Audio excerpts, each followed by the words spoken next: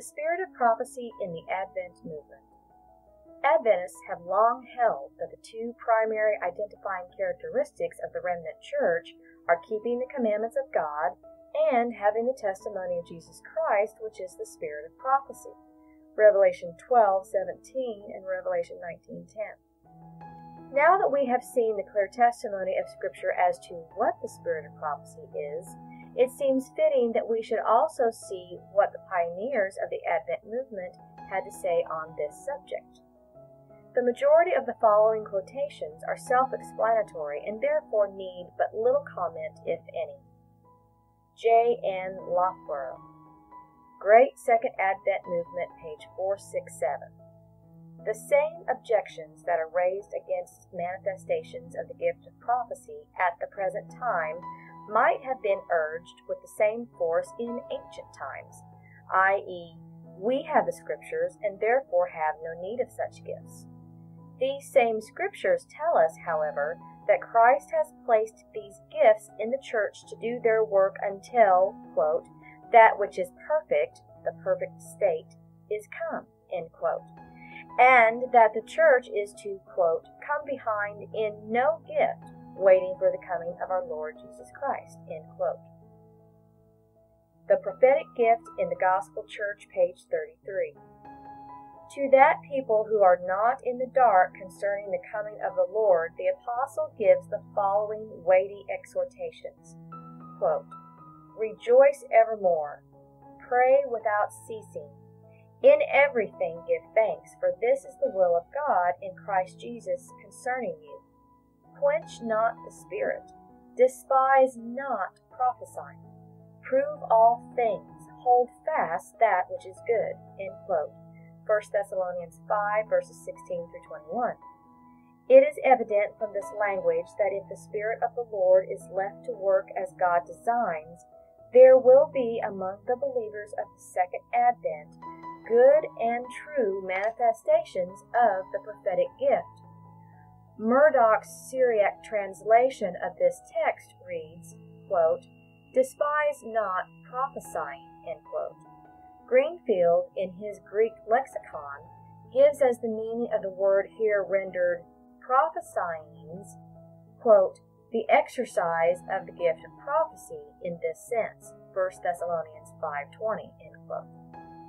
With this also agree the lexicons of Parkhurst, Robinson, and Liddell and Scott. Heavenly Visions, page 28. Paul exhorts those who are called the, quote, children of light, end quote, those who are looking for the second coming of Christ, to, quote, despise not prophesyings, the exercise of the prophetic gift, prove all things, hold fast that which is good, end quote, 1 Thessalonians 5:20 and 21. The apostle well knew that in the last times there would be so much of Satan's work and spurious gifts that the people of God would be in danger of rejecting the genuine manifestations of the prophetic gift, of, quote, despising, end quote, before duly considering the gift. Hence the exhortation, quote, despise not prophesyings, hold fast that which is good, end quote, which is equivalent to saying, there is to be some good manifestations of the gift of prophecy connected with the last church. Do not allow prejudice to arise and lead to a despising of such a gift before a candid and careful investigation. Do not at once cast aside a genuine manifestation because you have met something bearing Satan's mark. Exercise care, for there is to be a true work. Prove it, test it, that the good may be discovered. Heavenly Visions, page 119.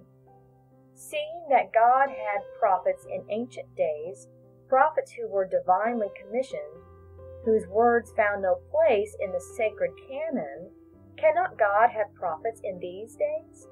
Can he not have divinely appointed messengers today with the prophetic gift, whose writings form no part of the sacred Scriptures? Steven Haskell, The Cross and Its Shadow, pages 53 to 54. Zerubbabel was walking by faith in the words of the prophets who had foretold how and when Jerusalem would be rebuilt. But these prophets were dead, and he now faced difficulties that he might be tempted to think the prophets never expected would arise. Then God sent a living prophet with a message of encouragement to keep the light burning and enable Zerubbabel to press forward and complete the work prophesied of by the dead prophets. We cannot comprehend the word of the Lord without the Spirit to enlighten our minds. The light shines to the degree in which we take the word and risk our all upon it. And as we come into difficulties in following out the instruction given through the dead prophets, the Lord sends messages of strength and encouragement through the living prophet to enable us to press forward to victory. Quote, "These are the two sons of oil, light givers, that stand by the Lord of the whole earth." End quote. It is the Spirit of God accompanying the word which has been committed to the people that will give light.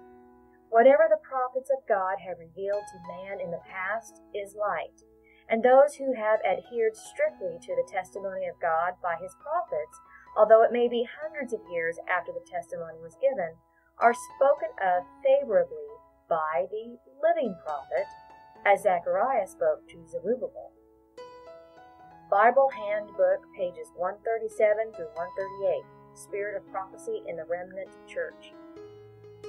Revelation 12:17 and 19:10. The remnant keep the law of God and have the spirit of prophecy. 1 Corinthians 12:28. Prophets in Christian Church.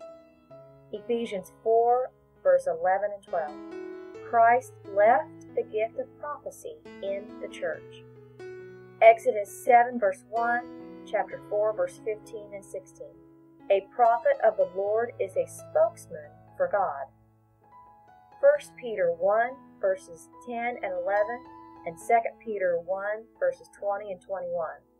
The Spirit from the Father and Christ speaks through the prophets.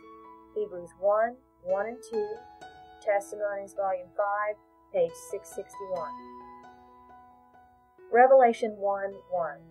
Steps by which revelation comes. First, God. Second, Christ. Third, angel. Fourth, the prophet. Fifth, given the people. 2 Chronicles 36, verse 12. Ezekiel 3, verse 17. 2 Samuel 23, verse 2. Prophets speak from the mouth of the Lord. Testimony, Volume 5, page 677. Revelation 1:2. These messages are called the Word of God and Testimony of Jesus Christ. 1 Corinthians 14, verse 1. The best gift. Ephesians 4, verses 11 through 14. It brings unity of the faith. Luther and Zwingli were both good men, but there was not unity between them, for there was no leading prophet to give them counsel from God, and each followed his own ideas. Testimonies, Volume 1, page 86. Joshua 1, verses 2 through 9. The power of the message is not lessened by the death of the prophet. Acts 2, verses 16 through 18. Prophets in the last days. 1 Corinthians 1, verses 4 through 8. The spirit of prophecy confirmed in one gives efficiency and prepares them for the coming of the Lord.